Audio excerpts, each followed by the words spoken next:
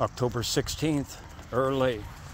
This is a 78 John Deere 440 liquefier. The decals, everything is perfect on it, original.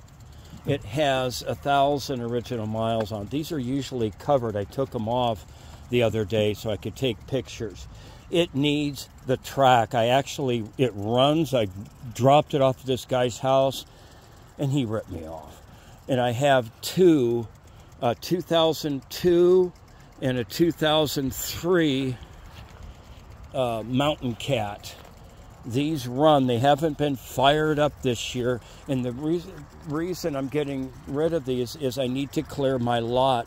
And I'm 60-something years old, and I can hardly, there's so much compression that I can hardly pull these over.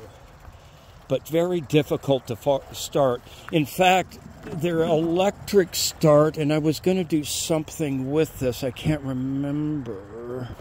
But it's got the battery, probably dead, everything. But it runs. Just needs somebody who knows what they're doing.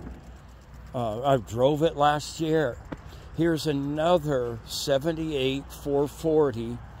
If I take that off, the seat's perfect. Key, everything. I mean, these are low mile slides. Here's one with 126 miles. It had 125 on it. I drove it 1 mile last year. I got it going. Original track. Everything's in perfect condition. They bought it new and let it sit out in the desert sun for years.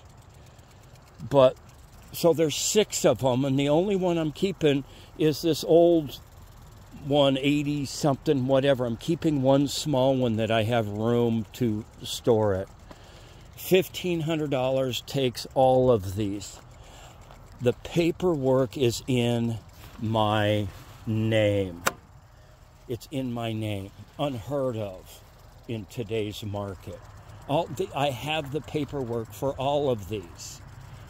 It comes with an engine stand. Anyway, a lot of talk, a lot of chatter. Every day I'm filled with questions and this and that, but no one's shown me any money. You can sell one of these for $1,500. One of them, easily. But I don't want to sell one. I need to move them.